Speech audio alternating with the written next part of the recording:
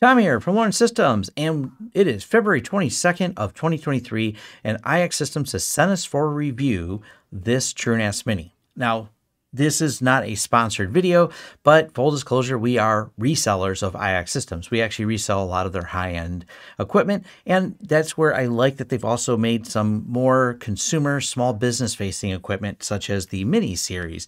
Now, I'm using a Mini to edit this video right here, and I've been using the Minis for a little while. I've got a few reviews of them on my channel as they've been released.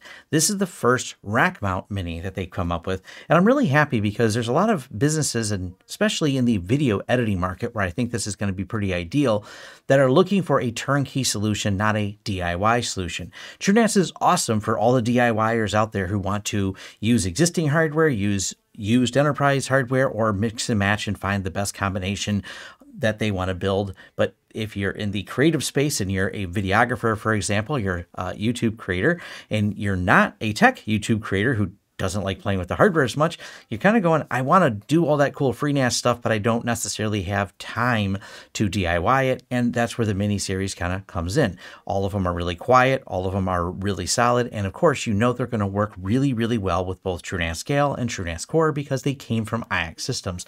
So I think this is a really good lineup of having this rack mountable system in there. So let's dive into the specs. The processor in the Mini-R is an Intel C3758. I know someone may notice that's not the newest processor, but it's a very power efficient, very reliable, and still current processor, and good for this particular workload. And it is the same processor as well that's in some of the other Mini options that they offer here in 2023. You can get 32 or 64 gigs of ECC RAM. This has a dedicated IPMI. We'll dive into that shortly. The networking on board is two 10 gig RJ45, but it does have a PCIe slot that you can use for SFP+. It has one M2 NVMe boot device, 12 high-quality lockable hot swappable drive bays, but of course you can put 2.5 drives in there as well. This unit has a 45 dB idle and 52 dB peak noise. Therefore, it's welcome to be in my studio without annoying me or making too much noise. And I think that's a good sound profile for these, much quieter than a lot of other rack mount equipment. And finally, less than 170 watts fully populated under load. This is something that not everyone takes into consideration for some of the small business market, where maybe they don't have dedicated higher end circuits available to power all the equipment in there. Especially when I mentioned the small business or YouTube market, this may be something that runs in literally a closet or a area of a basement. And you don't want something high wattage because you also have to deal with all the high heat that may come in addition with that. Or if you have several other servers in there, that may be a problem. Now, this is not going to be ideal for virtualization targets. It's not going to be ideal for your truly mission critical workloads because this is a single power supply system with a single boot device on there. But for the video editing and the creative space, I think that's actually going to be a really popular space where this fits in. Or maybe enterprises that just want a extra copy of data and want to have it in there as a backup, in terms of just to have one more copy of all of your backups off of a larger, more mission critical system. Now let's take a quick look at the IPMI lights out management. I think this is greatly convenient. Whenever you have to manage these systems remotely, this is really handy to have. I mean, KVMs are great, but even here in 2023, IP-based KVMs are just not inexpensive. And being able to sit right here and remotely administer this system, including if we wanted to go and fully remote control it with their nice handy HTML5 here, we can jump over to it right in a web browser, control the system, and adjust it. Yes, this is scalable. It's because I have it zoomed in. It's showing like this, but you can adjust the scaling, pull up your virtual keyboard, and actually we'll go here and look at power control, set power on, power off, reset, jump over here to preferences, and maybe scale the display down a little bit, hit close. There we go. We've scaled this particular display down to make it maybe a little bit easier to see for me, a little harder to see on YouTube because of the resolution, but you get the idea that this can be completely administered. And by remotely, I mean, yes, it's on the other side of the wall from me, but still, this is way more convenient than actually going all the way over and sitting in front of the box because, you know, who wants to do that? Now, going on to the server health, we can read the sensor readings. So it'll give us a status of all the sensors in the system, so we know how they're doing. You can also see what those thresholds are.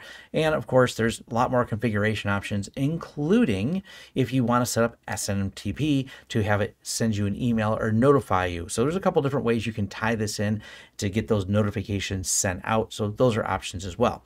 And in the case if you need to remote load this, we do have the option for a CD-ROM image that can be attached. So shared host, path to host, user password. You can do a mount, get your ISO image on here, and do a reload if needed without physically having to be at the box or plug anything in.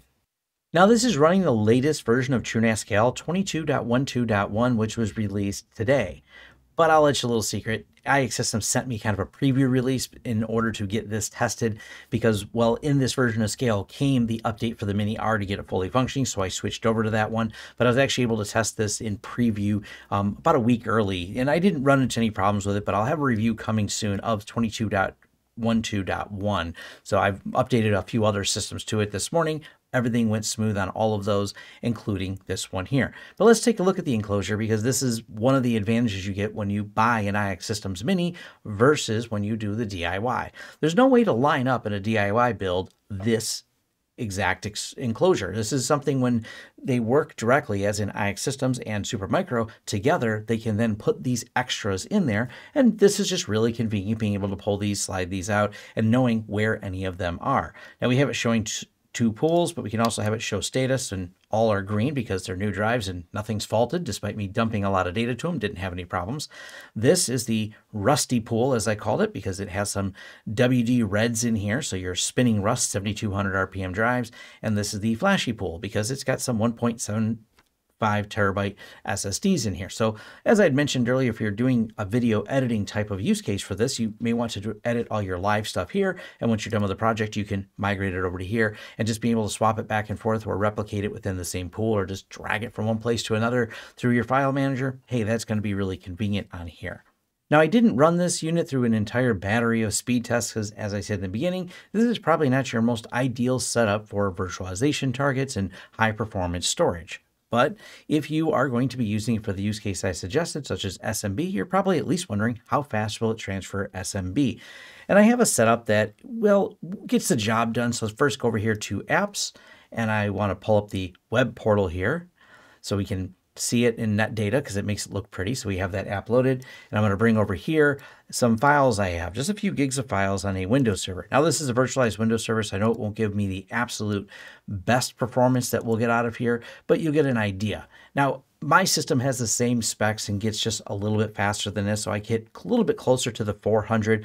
But even in this setup here, we're looking at a transfer, and this is the right side of it, at about 300, 325. Now, the big advantage with ZFS is the read cache, of course, which will give us a much better number if we transfer it back, especially if you keep accessing the same files or multiple people, such as in an editing environment, but it's still reasonable. So while this is transferring here, we can go back over here to net data and see what the CPU load is. And yeah, we're loading the CPU up. It's definitely peaking up there around the 50% mark, but hey, we're hitting 2.8 gigs here, 2.7 gigs. So it's definitely faster than 1 gig, but no, it's not fully saturating with this particular configuration of just having 4 drives in a RAID Z1 that are SSD drives able to fully saturate this 10 gig on this particular setup. There are still some limitations to it, but for the most part, in like the example here, I am editing in 4K, and that's not a problem in a system setup like this.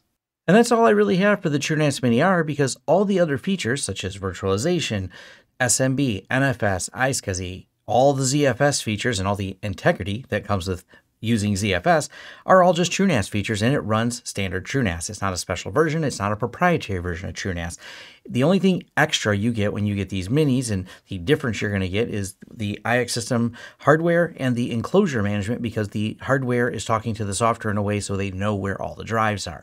That also means you're not locked in if you buy this as a solution. So if you start with this as a solution, or you're coming from a DIY solution, you can swap different drives in. There's not a vendor lock-in where where you can only use a particular drive or a narrow list of drives.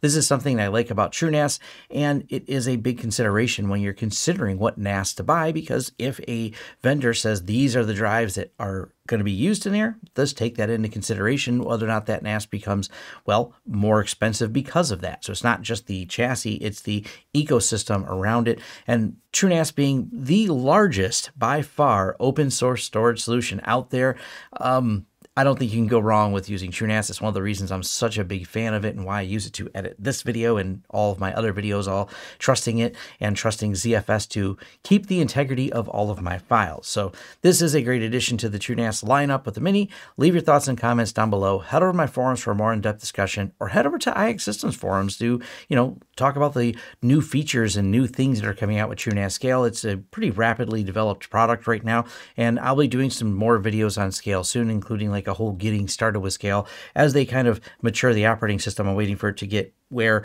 they're a lot more feature complete and feature stable, including some of the new features that came out in the new version that was released today. All right, and thanks.